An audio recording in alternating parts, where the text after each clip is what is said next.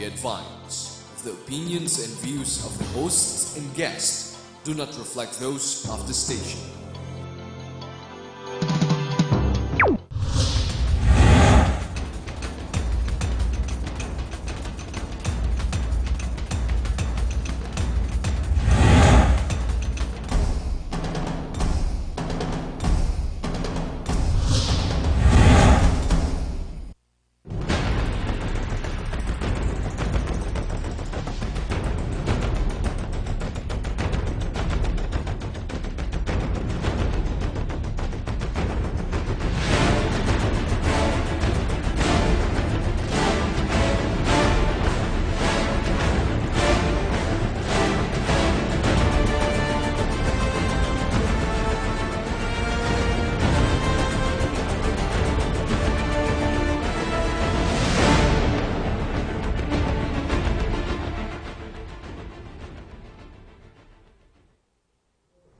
Naimbag garbi, masantos yo sa labi si kayo amin, maya pa bengi keka, maayong gabi sa tibok Luzon, Visayas ug sa Mindanao. Buenas noches.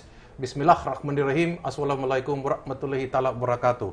Iba't ibang salita, subalit nagkakaisa sa iisang republika. Ako po si Erik Espina at sa gabing ito ay mapalad po tayo sapagkat makakausap natin. We will be able to talk to a personality who somehow was very active in the last elections, but well, in the two other elections rather. We're fortunate to have him. We have none other than, I'll call him Brother Nur Misuari. Yeah, thank you. Thank you, Eric. Thank you. Yeah. Good evening to everybody. Good evening to you, sir. Good evening din sa lahat. And mga kababayan namin across Southeast Asia, particularly Mindanao, Visayas, and Luzon, I would like to greet them to begin with. Assalamualaikum warahmatullahi ta'ala wabarakatuh. First question that our public would like to find out, Nur, is what is now the status of the current peace talks with the government, as far as the MNLF is concerned? I think from the look of things, we are moving smoothly towards the closure of the peace process. And we are expecting that before the end of the year, things would come in place. As a matter of fact, on the 8th of this month until the 12th, that's 5-day process, peace process. We will again meet at the Indonesian Embassy in Makati. And that's going to be a formal peace talks, to be followed by another minor review of the outcome of our talks, and then the fourth high-level tripartite meeting at the ministerial level, where ministers from the Islamic Conference would be expected to be present, and high-level representatives from the GRP, and also from the MNLF, including myself, would be present. And I think at that point in time, we expect that there would be we will be bringing the peace process to an end with the final signing of a new peace agreement. So far, has the government been amenable to the MNLF in terms of continuing with the peace process? How has this new government been as far as... Yes, as a matter of fact, they are quite positive. Last Sunday, there was an informal meeting, and the day after, I just arrived from Indonesia. Our legal partner informed me about the positive outcome of the informal talks, and they told me that both parties are now angling to, to accelerate the momentum of the peace process because they want to catch up with the present session of Congress. Because at the end of the day, they will have to present the outcome of the peace talks to Congress for its action. Because the agreement that we reached in Jakarta in 1996, way back in 1996, was to the effect that the a final a draft organic law would have to be to be made by the parties on a tripartite level, and then this draft laws would be would be produced in three forms, three copies rather. One copy to be sent to the President of the Republic of the Philippines, whoever he or she might be. Yes. And then one to the Secretary of the Islamic Conference, His Excellency Professor Ekmaluddin Hasanoglu from the Republic of Turkey, and one to the Chairman of the MNLF. In the case of the copy of the President of the Republic of the Philippines, the President would be obliged to endorse that as an urgent bill to Congress. Yes. And that would be transformed into an organic law to replace or to amend, effectively amend the Republic Act 1954, the current organic act now that governs the conduct of the arm. Yes. The ticklish points between the GRP and the MNLF, have they been solved already? Are there any ticklish issues which still have to be resolved? I think by and large all these problems are already in the process of being effectively overcome. As a matter of fact, I was told when I was in Jakarta a few days ago, the alternate legal peace panel leader of our organization, Attorney Bong Percasio, called me up to inform me. He said, "Sir, practically all major issues have been done away with. There are only the pending issue of a transitional mechanism." You see, because we are talking in terms of the implementation of the first and foremost, if you remember, Eric, way back in 1976 in December, I had signed an agreement with the government panel in Tripoli, known as the Tripoli Peace Agreement, that called for the establishment of a Bangsamoro autonomy equipped with its special regional security forces, and then to cover 13, now 15 provinces, and plus 9, now 12 cities or so. But until now, we are still a little bit at a large how we could get this eventually implemented. Now I think the process is almost coming to an end. And you're very positive about this? Very, very positive now. I am very grateful to the new administration for the positive attitude they are taking towards peace in Mindanao. I think the new government really wants to have peace in Mindanao. There are other dynamics that is happening in southern Mindanao. This is the reason why I think the former President Gloria Macapagal-Arroyo came out with a bill, if I'm not mistaken, that attempts to divide the ARMM into two authorities. That's House Bill 173. Are you for it? Are you against it? The intent of the former president, supported by the son, is to divide the current ARMM. Well, I think that will plunge Mindanao into a crisis situation.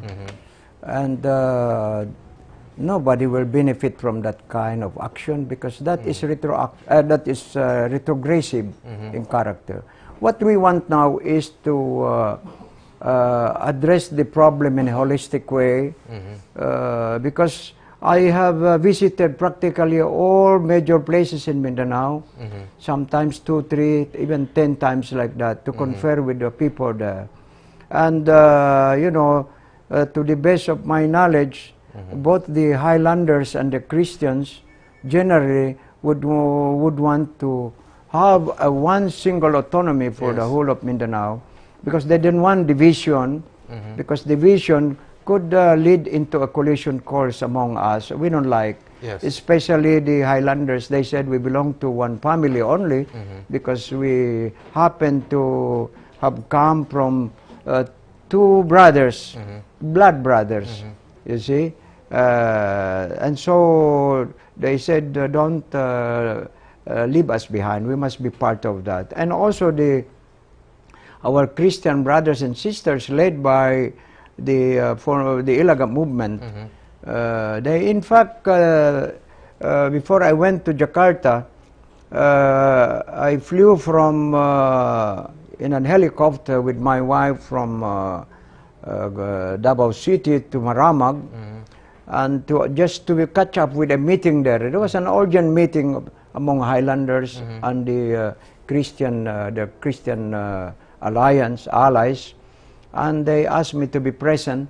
You know what they did was they pricked their fingers like this, the thumb, and then they signed a manifesto demanding for the inclusion of their territory. Bukidnon, Misamis, Surigao, Agusan, Compostela, name it, all of this. They said, no, we cannot be divided.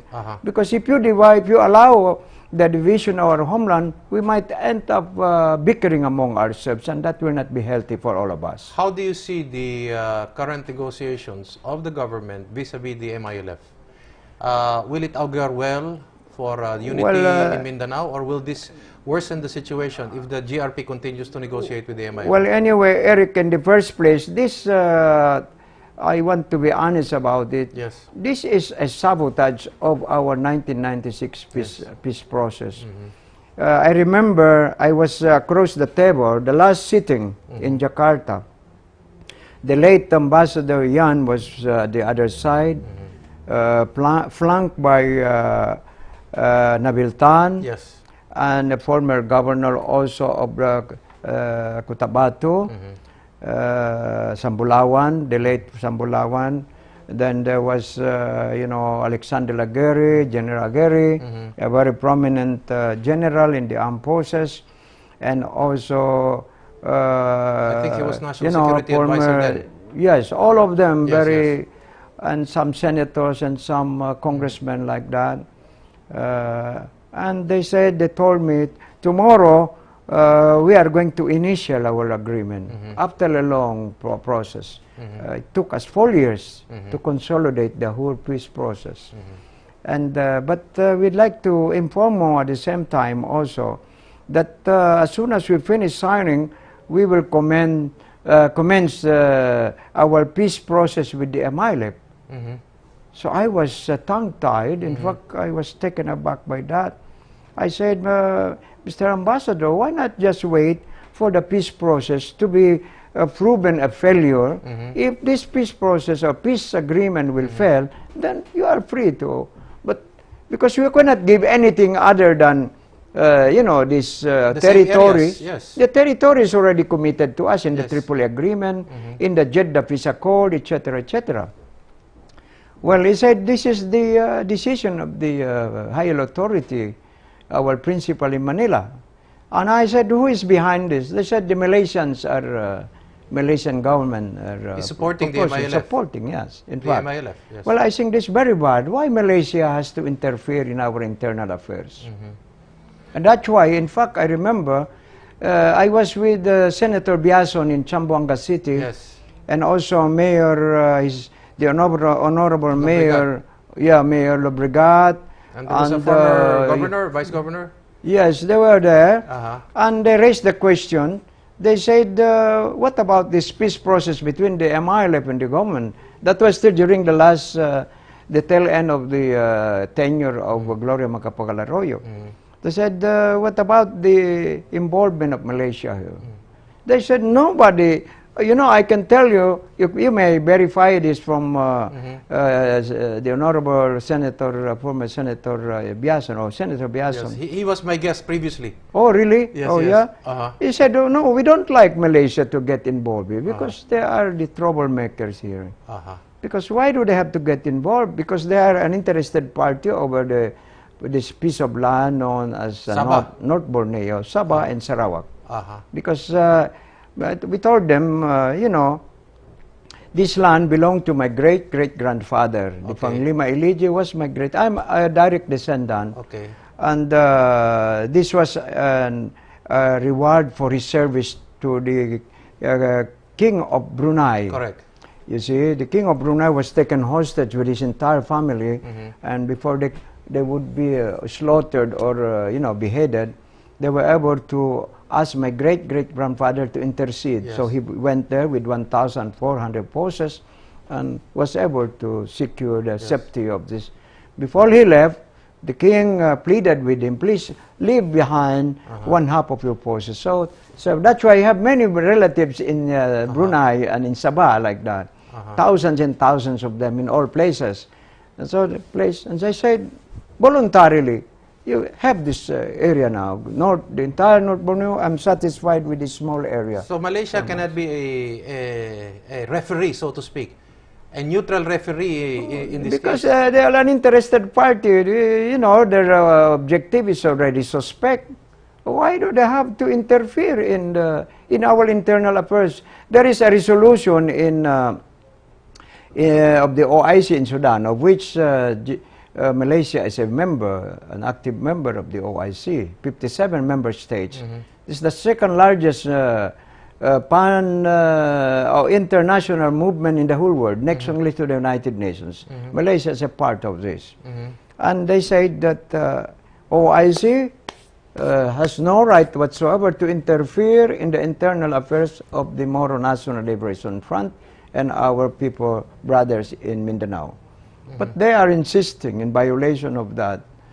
So I have it here, OIC FM resolution number 18 in 1974 from Kuala Lumpur. The MNLF is the sole rightful and legitimate representative of the Moro people. So on what basis, therefore, is the MNLF speaking or talking to the government of the Philippines? Well, they have they have no right, they have no basis whatsoever. That's why OIC is not supposed to be there, and Malaysia is insisting. I think... what is their interest? Why do they want to meddle in the internal affairs of the Philippines? Because according to my information, I don't know how accurate, yes. Our brothers in the MRLF have pledged to abandon Sabah to them once they succeed. I said, well, what do they have to do with the Sabah? They have no right whatsoever. Sabah belongs to the people of Sulu, to my clan in particular. And I don't think Haji Murad has the right to, you know, he has no say whatsoever. In fact, I told the Malaysian government at one time, even if you succeed, I said, to conclude an agreement over the fate of North Borneo, Sabah and Sarawak, 101 times a day, that will not be valid to us. Will not be bound by that, because you will not be negotiating with the right party. You should negotiate with the right party. And the right party could only be the right owner of this land. And that's what I told them. You see, some people from the Prime Minister office during the time of Mahathir, Dr. Mahathir. Diosdado Macapagal has a 10-page, single-space letter about this issue. And, of course, this is just more or less a rough interpretation, but more or less he is warning future governments that any act to give up Sabah will not be a guarantee that future other Philippine presidents will not recognize such an illegitimate act and may still continue to pursue the return of Sabah. I think that was a very wise decision on the part of our late President, Diosdado Macapagal. I think we should honor that legacy, and we should not allow any government to interfere in this. In fact, one former Speaker of Congress had called me up one time. Brother Noli said, I will not mention the name. I think I know who it is. Yes. I would like to ask you to avoid, you know, talking about Sabah. We just sell this for $100 billion, and we give you the greater portion of that to you personally. I said, no. Even if you bring the whole money from the World Bank and the IMF, we will not share. 1 square inch of Sabah and Sarawak They are, I said, sacred to us. And we have no right to sell, to alienate. You remember I said, what happened to Alaska? It was sold to the great Empress Catherine the Great for only $7 million to the Americans.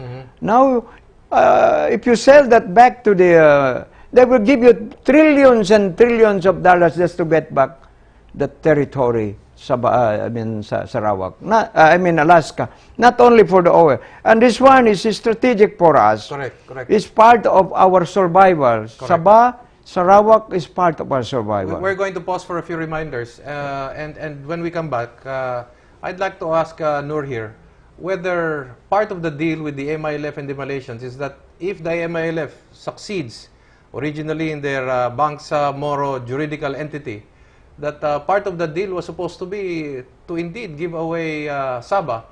Although it is very interesting, Brother Nur, that they're talking about ancestral domain. This is why I'm asking also the MILF, if they succeeded, had they succeeded, are they willing to openly say that they will run after Sabah as part of the ancestral domain of the people of Mindanao when we return?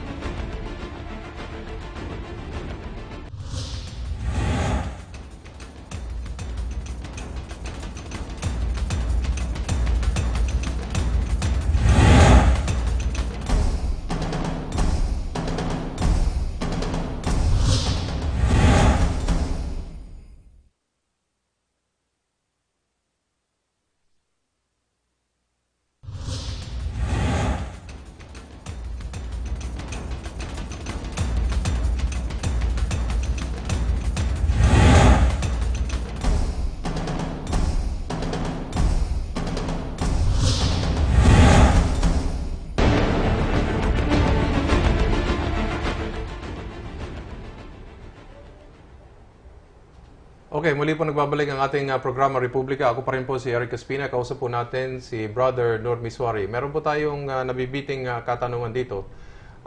Kung matatandaan ng ating publiko, nagkaroon ng plano na itatag itong Bangsa-Moro Juridical Entity na mukhang pangungunahan yata ng MILF, na parang hindi yata nasama ang MNLF dito.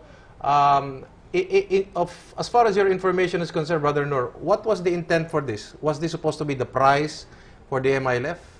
Was the BJMP also supported by the Malaysians? Well, actually, sa amin ay wala naman kaming concrete documents in our hands.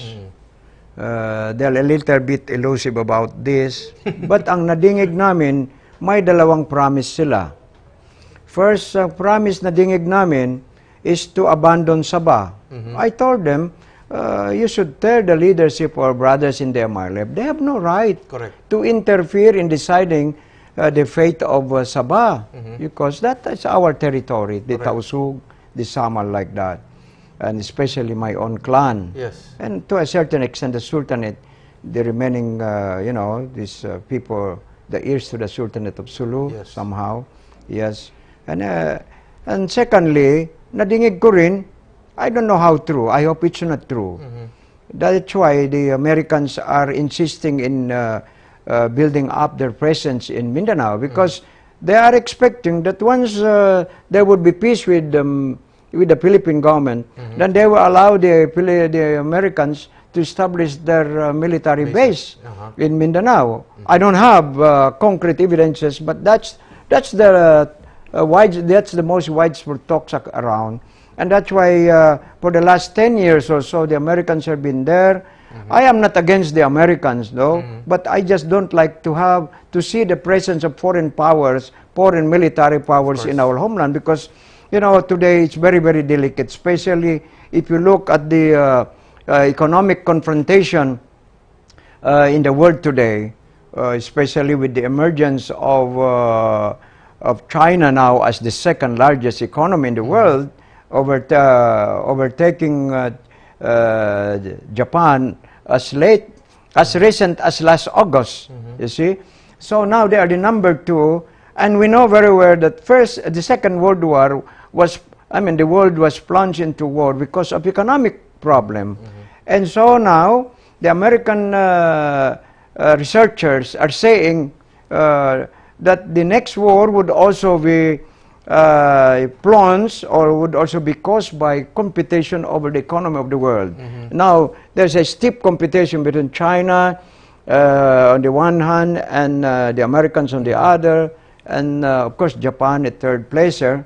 Okay. But you see, as I've said, we are not against the Americans, the American people and government, but we just don't want any power, even the Arab nations. We don't welcome them to put up any military power or force or presence in Mindanao. We don't like. Brother Nur, let me ask you a question.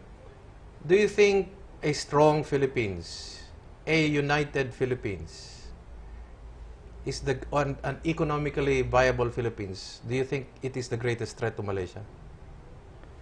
Well, of course, Philippines has a very strong potential, very big potential. And do they fear that? I Yes, think they of are course. fearful of that. Our oil has started sprouting from the, 800 million barrels just to start with light crude in near Mapun Islands, plus 1.2 trillion cubic feet of gas, just found recently. The British Petroleum has found another huge deposit in northern part of Palawan. And there are many other potential areas for oil, for gas, etc., etc., and for gold, name it. Mindanao is, I think, is one of the richest parts of the world. If only we can stabilize our peace and order situation in Mindanao, consolidate the unity of the country like that, and get our territory that we have lost to other powers, I think very soon we become a mini superpower in this part of the world. Do you agree with my question a while ago that I said that had the MILF been successful with the BJMB, they were after the ancestral domain. Do you think they would have pursued Sabah?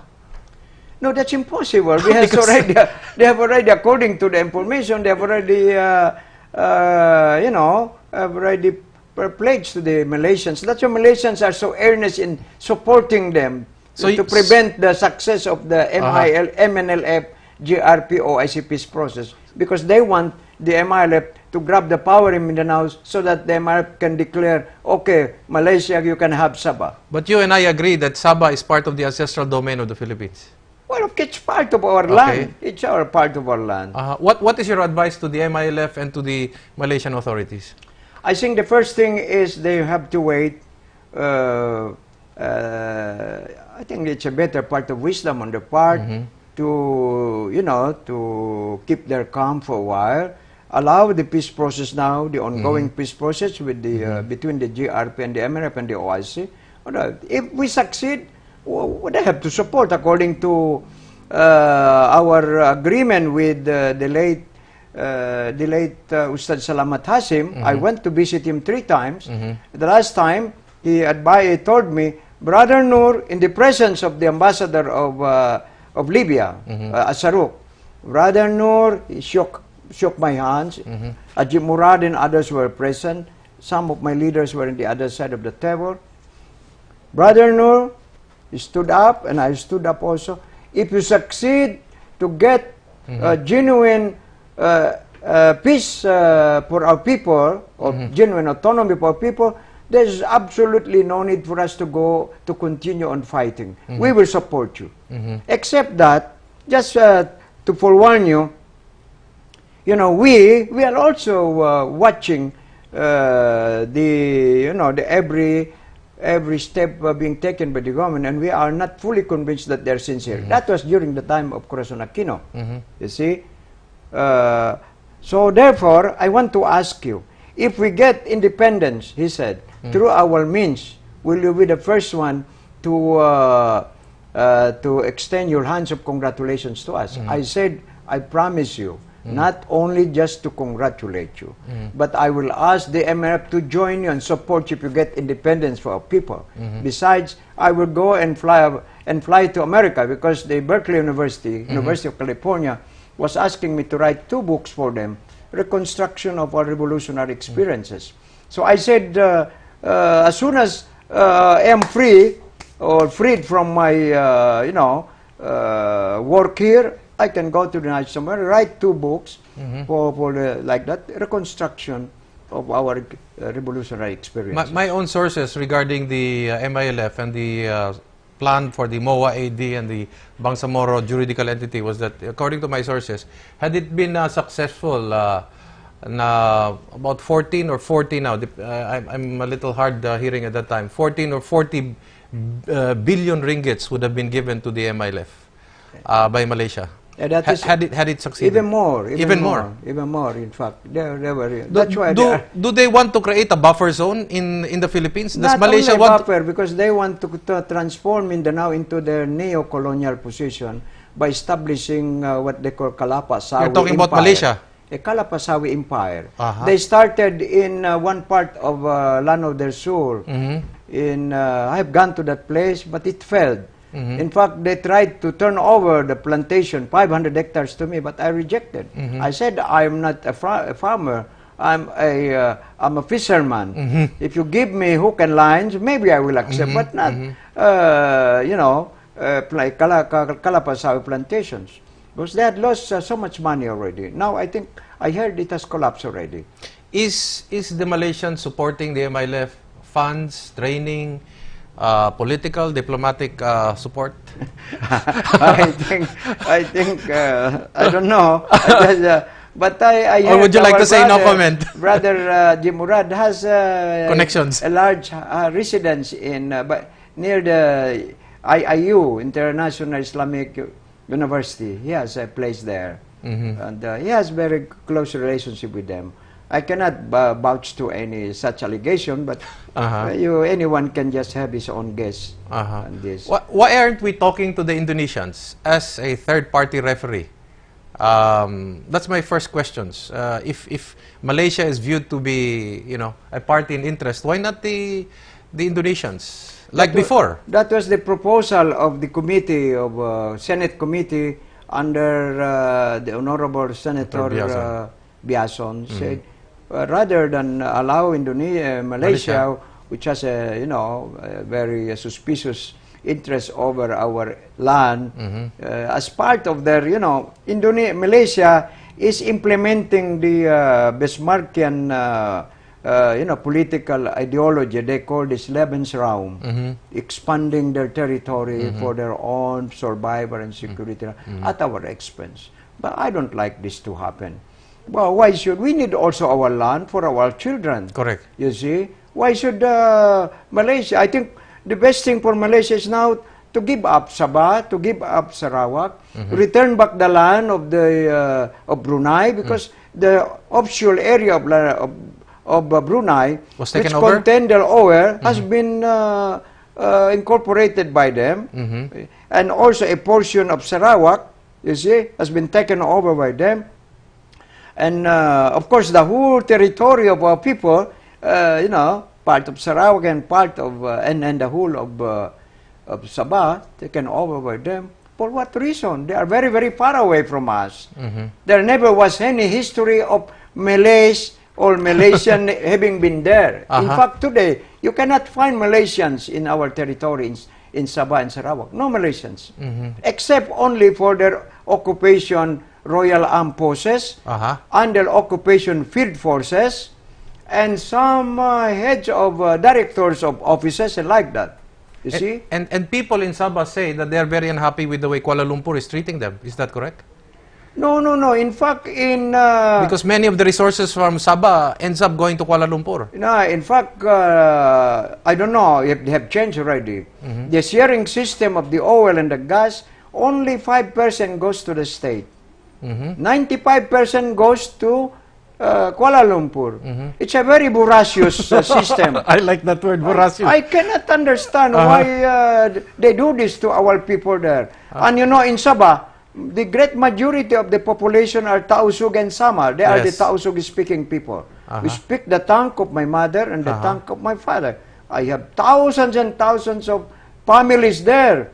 You see? So, Brother Nur, this begs the question, why is therefore the government continuously talking to the MILF if you are the legitimate, the sole representative, the rightful representative of the Bangsamoro people?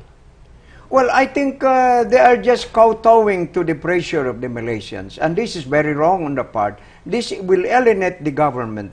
If the government, the closer they get to the Malaysians, the farther they get to us. But the farther they come, this is the chemistry here. The farther they are from Malaysia, the closer they get to us. But I notice you use the word kowtow. Could it be also financial kowtowing? Because my own sources say that there are certain very high officials who have bank accounts in well, I'm not in that Malaysian area. Yeah, I know you have done a lot of researches on this work. I can only tell you that this is not impossible. It is highly possible. It is highly possible. Could it be possible that Malaysia also funds certain national politicians in fact, in the elections? Before the signing of the MOA in the Tripoli, before the signing in what do you call that, in Kuala Lumpur, or in their new capital, in fact, there was a lot of money flying around. Yeah, I heard that some of these deposits are in Dabuan. I will just look at you smiling, and I can understand. Of course. That's right. If you see officers going to Labuan, that means they are going. That's where it's deposited. Maybe, yeah.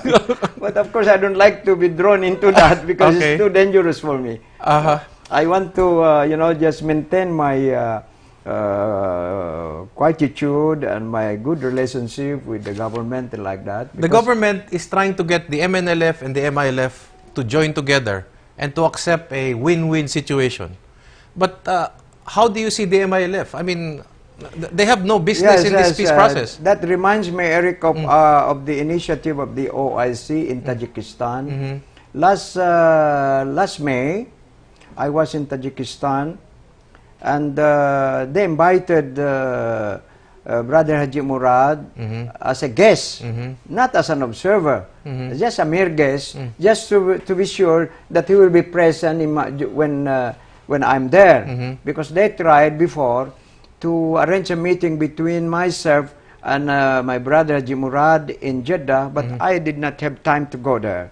He waited for a month or so, but I just could not find time to go to.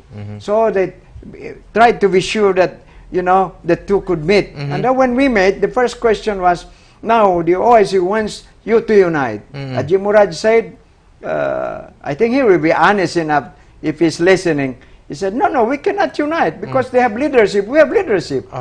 So the OIC mediator said, if you cannot unite, why not just coordinate? I said, there's no need to talk about this. We already have signed an agreement in the presence of the son of Muammar Gaddafi, the great leader of Libya. Yes. He came one time, and I accompanied him to, before the Camp Abu Bakar war, accompanied him to Sarmiento, where Haji Murad was staying, and we signed an agreement.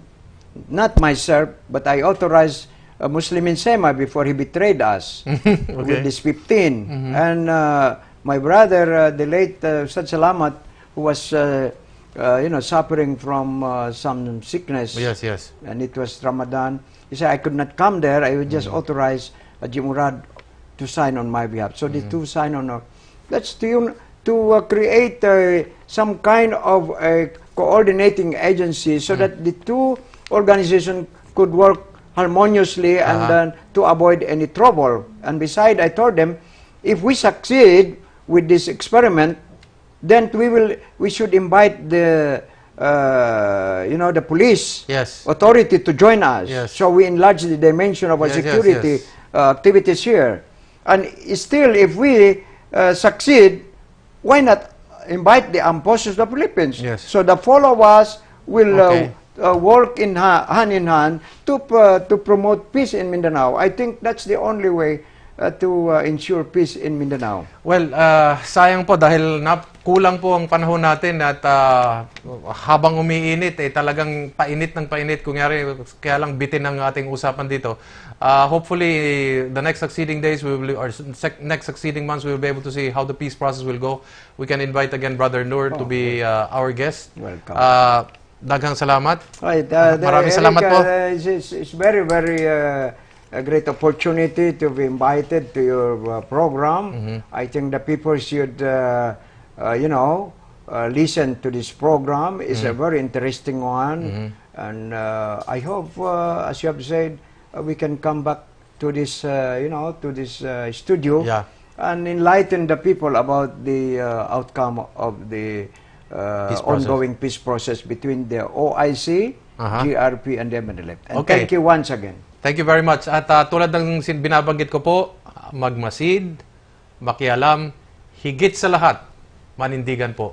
Sapagkat wala pong magmamahal sa Pilipino kung hindi ang Pilipino. This has been Erik Espina. Daghang salamat. Maayong gabi kaninyong talan. Thank you. Thank you very much. Thank you.